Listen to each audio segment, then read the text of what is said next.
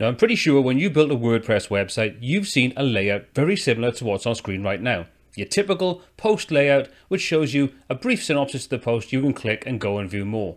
But would you like to get more control over that so you can basically customize this to look pretty much any way you want and contain any information available in WordPress? Well, if you do, this totally free plugin is going to be a great head start for you. So let's just jump into WordPress and let me show you how you can do all this right the way from scratch.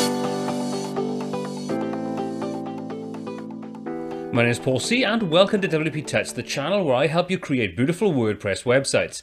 If this is your first time on the channel, please consider subscribing and smashing that bell icon below to be notified every time new content is added.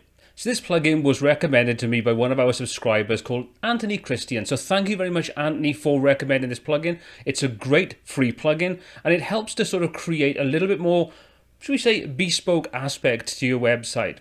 Now, if you've ever used Jet Engine, you'll know that you have the listings option in there, which basically allows you to create custom listings for the sort of WordPress loop. So the kind of thing that displays all of the posts that you create.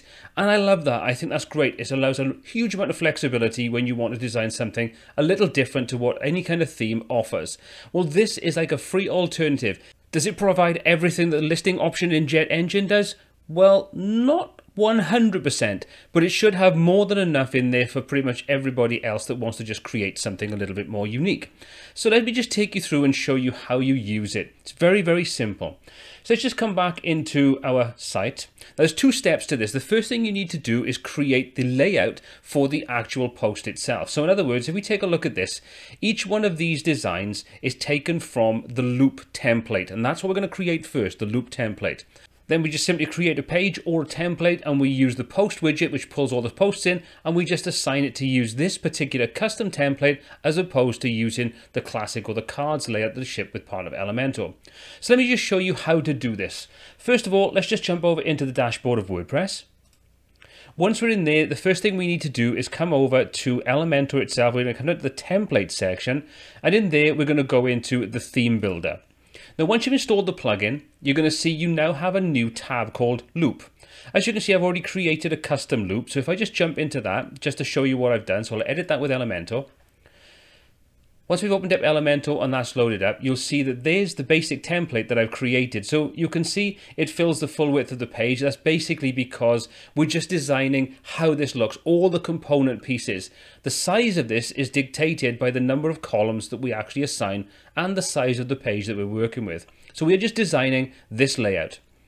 Okay, so let's just come back out of this. Let me just delete this and I'll start afresh. So we're going to delete everything that's inside there. So we're going to click and we'll just delete everything. So all we need to do is click to create our new section. So we're going to create one row, one column. Once we've done that, we can now put whatever we want inside this particular section. So the first thing we're going to do is just set a background color. So we're going to set that, go into the style section, and we're going to set the background color for this to be white because I'm using a pale gray on the actual design itself. Next up, we're going to come over and we're simply going to drag in the elements that we want. So we're going to drag in an image. We'll just assign all the contents to this in a moment. Next up, we'll come back over to the widgets. We'll grab a heading. Back over to the widgets. We'll grab a text editor. And finally, we'll come over and we'll grab a button. So these are the four components that make up the actual layout for our particular loop. So once we've done that, we can just click on the image, the placeholder, click on dynamic. And this is the important thing. We have to click on dynamic to get access to this. We're going to assign this a post featured image.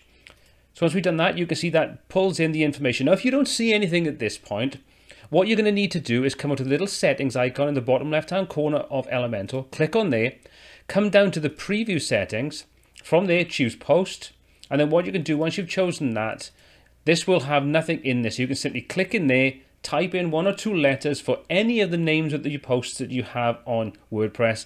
It will then pull that in and you can simply hit apply and review or preview, and then that'll show you some information. So it makes the design process considerably easier. Okay, so let's come back over to this. We've assigned the basic image that we want to use, the featured image at the top. Next up, we need to go and select the actual text area for our heading and do the same thing again. Dynamic. This time we're going to come down and we're going to find the post title. Same thing again for the third option. Dynamic. This time we want to use the post summary, so that'll just pull in the smaller version of the post content. And finally, we've got the button itself. So we're going to click on the button. We're going to set some styling on this. We're going to set this to be full width, We're going to choose this to be an info, so it assigns a color to it. For the link, what we're going to do is we're going to click on the dynamic and we're going to say we want the post URL. So that will automatically fill that out now with the link that'll take us through to the actual post itself, so we can view that. You can style this and do whatever you want. You know, you have tons of control over this. You can do anything you want with this. We're going to change the click here to read more. Once we've done that, let's just go through to the style section and let's just assign a little bit of styling to this. Let's just change the text. We'll set that to be uppercase and we'll just increase the letter spacing a little just to give it a bit more breathing space. Okay, come over to the text for the synopsis or the summary. I'm going to come into there. Oops, I'm going to come into the text editor area.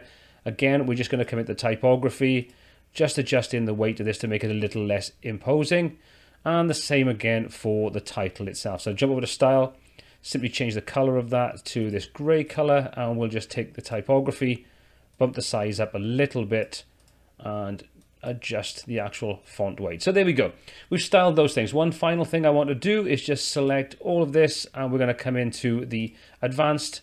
We're going to put a little bit of padding inside there, and we're going to come down to the style section, go into border, and we're simply going to put a border around this. So we're going to put solid border, set this to a pale gray, set that to be 1 pixel wide, and we'll put 6 pixels of border radius. Now you can't really see it on here at the moment, but this is more to do with when we actually have a couple of these together, it'll make it look a little nicer. One final thing, I want to make the image a link to the actual content itself, as well as the read more button. Now you can make any of these links. You simply click on it. You're going to come over, we're going to say link under the image section and say custom URL. Again, this opens up the option now for dynamic. So we can click on there, post URL. There's one final thing I want to do just to make this look a little bit cooler. And select the image again, make sure that's active, come to the style section. What we're going to do is we're going to go to the hover state and we're going to apply a CSS filter. We're going to click on there and we're going to say we want to desaturate this image. We're going to make it black and white on mouse over. And what we're going to do is we're going to set a transition duration of around ½ second. So you'll see when we take our mouse over, it gives us the visual feedback to say that something is happening. This makes it a link. We'll hit update on there. Now you might get asked for conditions. So if you do get asked for display conditions the first time you create this, you can simply come in, and what I've done for this is say archives, all archives. It doesn't really matter too much because we are just going to pull this into a specific page anyway. So let's just save and close on that. So once we've done that, we've now created our loop template. So this is basically what one of those entries is going to look like. So now we can move on to the second stage. So let's come back out of this. We've created everything we need inside there. We're going to come to our pages. Now I've already created a page, and what I'm going to do is I'm going to come down to that post loop page. This is just named anything, and we're going to edit that with Elementor, and we're going to put in our new post loop. So I've already gone ahead and created the actual page layout that I want. All we need to do now is put our new custom post loop in. So this is the area that I want to place it. So what we're going to do is we're going to come over to this onto the left hand side, and we're going to look for post. And what we want is basically we want the posts section. We're going to drag and drop that into the area that I want. You can see that now pulls the relevant information in using, as you can see at the moment, the classic skin. So this is just using the default look and layout. So we can change any of the settings on there. But if we want to access our new custom loop layout, all we need to do is come into the skin section, click, and you can see we now have a third option called custom. We click on there, it now says select a template, and there's our custom loop template that we created inside Elementor. So we're going to click on that, and you can see that now immediately pulls in our designs straight into this, and we can now go through and make any change we want. So we can say we only want to have 3 posts per page.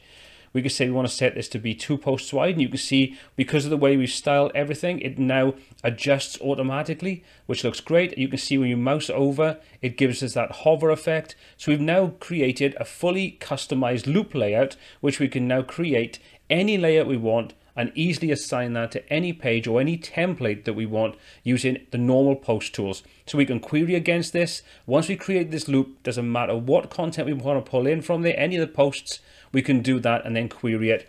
If we want to add pagination, we can simply come in, add that in there, and as you can see, that'll immediately place it underneath, and we have pagination, which we can now go ahead and style.